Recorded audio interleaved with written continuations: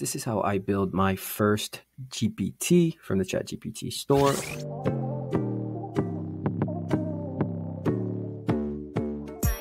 All you have to do is come over here, make sure you're a paid subscriber, obviously, so you can have access to the store. I don't know if you have access to it as an unpaid one, so that's something you're going to have to find out the hard way, big dog. So right here, you can see me, and the GPT maker is helping me tailor my own logo specifically to what I'm looking for. And you can go back and forth as much as you want until you find something that's satisfactory to your liking, and then you just take that on and it will apply immediately like this. So on the left side here is all the parameters you are putting into ChatGPT to create the GPT. And on the right side, you can test it immediately. As you can see, it says preview right there. And immediately it also just designed the logo for my own GPT. Okay. Now here's the initial profile picture. Do you like it? I actually kind of do. I do. Great, let's fine tune GPT's behavior. Perfect. So we'll cover each aspect in its role. So you just follow these instructions. It kind of guides you into making your GPT. So here is where you can fine tune the GPT a little bit more, right? So I'm adding some details to where I want the GPT to spit out when I type the prompt, right? So now if you're paying attention to the right side too, I'm going to test this so we can see what the GPT does. So I can just tweak it without having to go wait and then do it at the end, something like that. Now, it's important to remember you can always customize this GPT, but you can also just go to ChatGPT itself to figure out how to write a better prompt to make your GPT work better. So like using ChatGPT to train your GPT to become better. And essentially, this is kind of what the trend is, and this is what is coming in the next month, right? Building these agents that can do different things for you, like having one set at your desk that does your work for you or replies to your emails, and then you have another one that kind of scans the news and manages the stocks and trades for you, and then you have another one there that has entertainment up. What's new in the market, just showing you a video here. So having these GPTs that are, these agents that can learn different things is going to change our world a little bit. So in this part of the prompt, I'm doing what's called a negative prompt. So these are things that I want the GPT to avoid whenever it is coming up with a logo. So if you were to click on this logo maker GPT and you're typing it, is automatically going to avoid whatever I'm going to ask it right here, like avoid bad quality, avoid missing limbs if you're putting hands in it or something like that. That way it's always going to come out better than what you're going to get the first try. Because if you remember ChatGPT 1, 2, or DALL-E 1, for example, the images were terrible. So you had to really fine tune it. So now you can really write this negative prompt and then it starts off better. I'm going to assume that ChatGPT 5 will automatically have these negative prompts embedded somehow.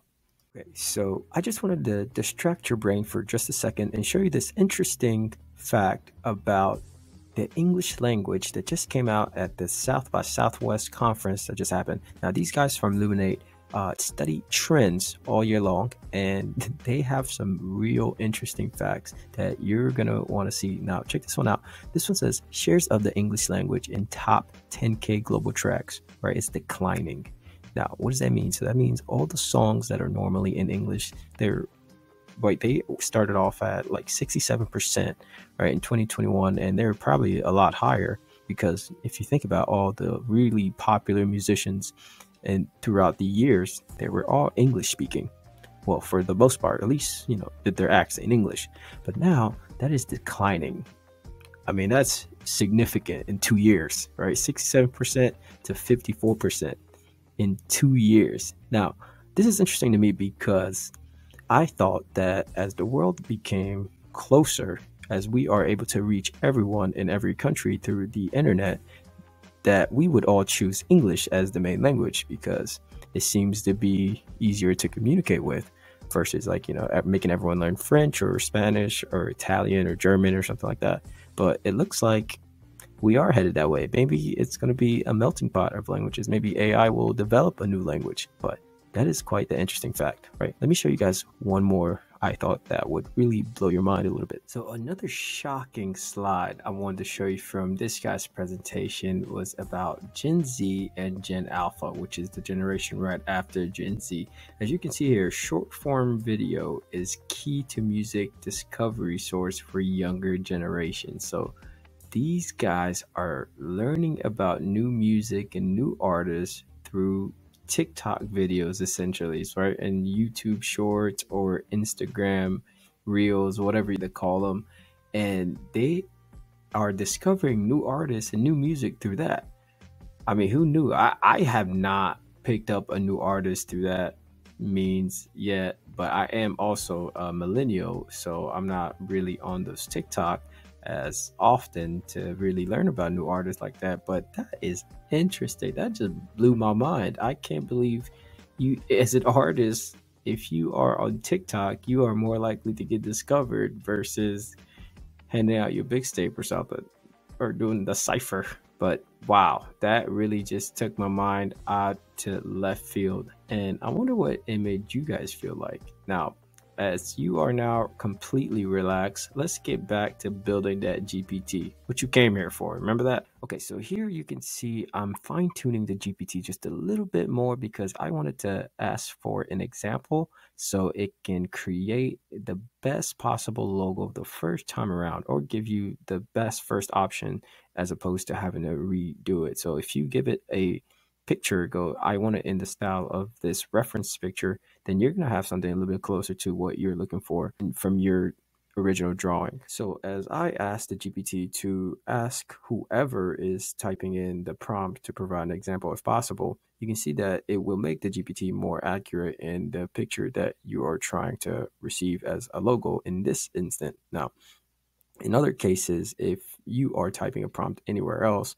you always want to provide more details than anything else, because the more details you put into your prompt, the easier it is for the GPT to spit out something closer to what you're looking for. So if you go test this out on Midjourney or DALL-E 3, or even here on ChatGPT, just try to add more details and you'll see a huge difference. Now, for this example, I've kept it really short because nobody got time for that, but I can make more in-depth videos just to show you guys that the more details you put in there, the better the results.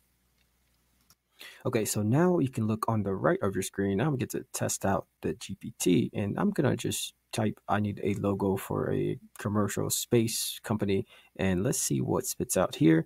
And then we can go on and try to tweak it or show you just a little bit what that looks like. And then you guys are free to go and try this on your own. Hopefully you're successful. So as you can see here, it's asking me for a lot of details, and I kind of want the answers to be a little bit shorter since I chose to kind of have medium to long answers here and there, the variation.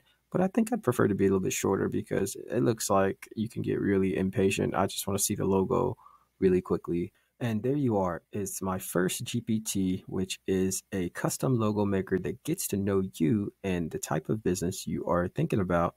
And it just draws out the best logo for you the first time. Now, of course, you can go ahead and take this logo out of here and you can drop it into other sites that you can upscale the image or even, make it a vector, or you can remove the background and actually use it as a logo if you want to. I would fine tune it a little bit more. Obviously, you can't do that with ChatGPT yet, but you can prompt it to death.